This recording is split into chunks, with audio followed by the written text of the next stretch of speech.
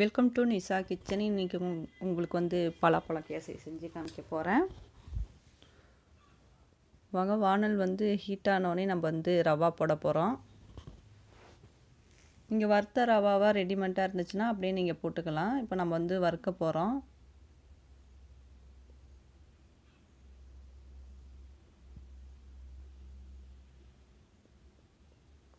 ரவா கூட வந்து நம்ம ஒரு ஸ்பூன் வந்து நெய் ஆட் பண்ண போகிறோம்.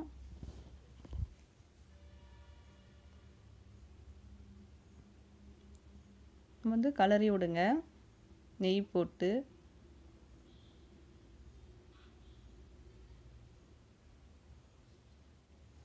அடுப்பு வந்து நம்ம சிம்மில் வச்சு தான் நம்ம வந்து வறுக்கணும்.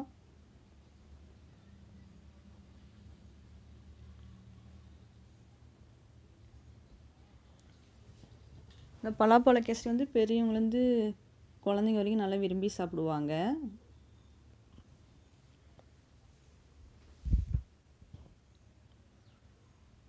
நம்ம வந்து இப்போ முந்திரி வறுக்க போகிறோம்.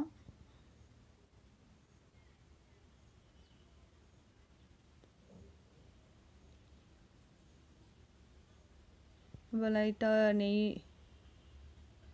விட்டு முந்திரி வறுத்து எடுத்துக்கலாம்.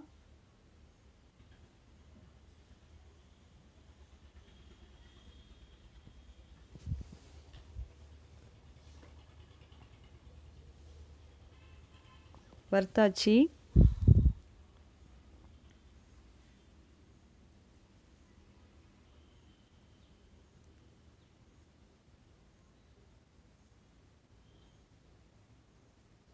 எண்ணெய் ஊற்றுறேன்.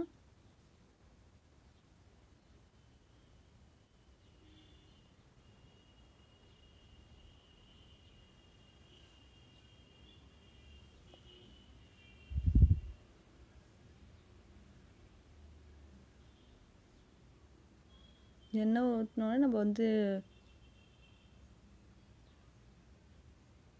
தண்ணி வந்து இதில் வந்து 2 கப்பு ஊற்றிட்டு 1 கப்பு வந்து நான் பால் ஊற்ற போகிறேன். நீங்கள் பாலும் தண்ணி கலந்து ஊற்றினாலும் ஒன்றும் பிரச்சனை இல்லை, நல்லாயிருக்கும். நான் வந்து 2 கப்பு தண்ணியும் 1 கப்பு பாலும் ஊற்ற போகிறேன்.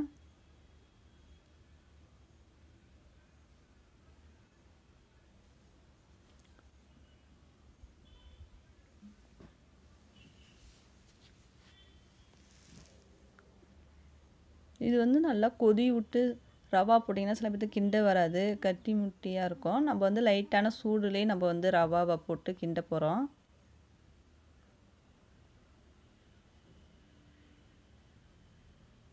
உங்களுக்கு வந்து கட்டி முட்டியாகவும் இருக்காது. அதில் வந்து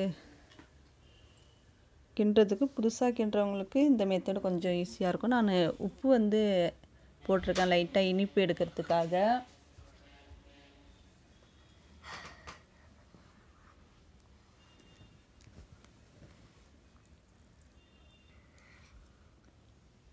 நீங்கள் வந்து கலர் வேணால் ஆட் பண்ணிக்கலாம், கலர் வேணான்னா அப்படியே போட்டு கிண்டலாம். நான் எல்லோ கலர் போட்டிருக்கேன்.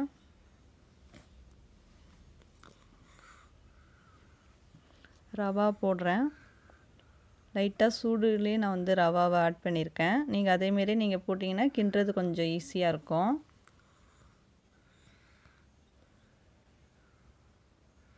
கிண்டிக்கிட்டே இருக்கணும். இப்போ வந்து பலாப்பழம் போடுறேன்.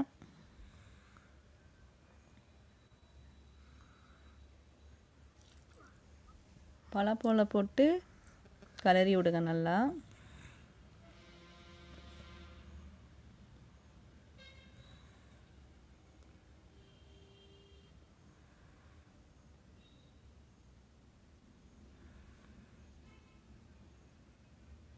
பாருங்கள், பார்க்கும் போதே எவ்வளோ சூப்பராக இருக்குதுன்னு. முந்திரியை போடுறேன். போட்டு நல்லா கலரி விடுங்க. ஜீனி வந்து தண்ணி எடுத்தோன்னா அதில் வந்து 1.5 கப்பு நான் அதில் எடுத்திருக்கேன். கரெக்டாக இருக்கும். இனிப்பு வந்து கொஞ்சம் அதிகமாக சாப்பிட்டாலும் கொஞ்சம் தகட்டுற மாரி இருக்கும். உங்களுக்கு எவ்வளோ தேவையோ அந்த அளவுக்கு நீங்கள் போட்டுக்கலாம். நல்லா கலரி விடுங்க.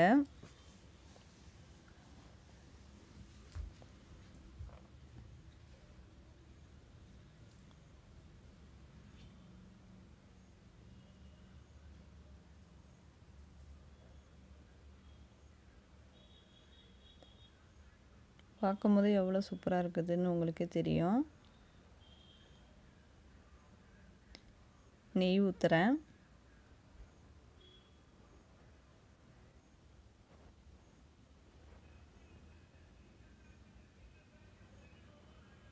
நெய் போட்டு நல்லா கலரி விடுங்க.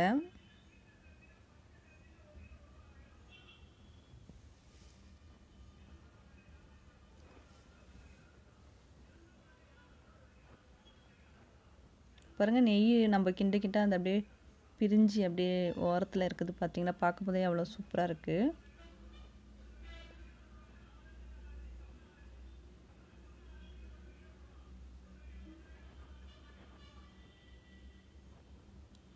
இது கொஞ்சம் டிஃப்ரெண்ட்டான கேசரி, குழந்தைங்களும் நல்லா விரும்பி சாப்பிடுவாங்க.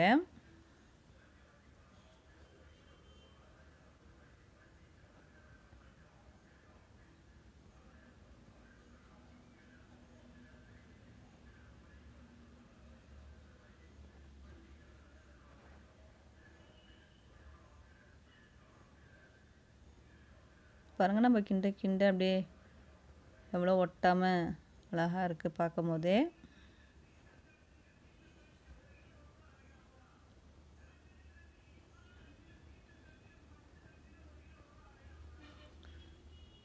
நான் அடுப்பை ஆஃப் பண்ண போகிறேன். என்னோடய வீடியோ உங்களுக்கு பிடிச்சிருந்தா லைக் பண்ணுங்கள், ஷேர் பண்ணுங்கள், மறக்காமல் சப்ஸ்கிரைப் பண்ணுங்கள். பை.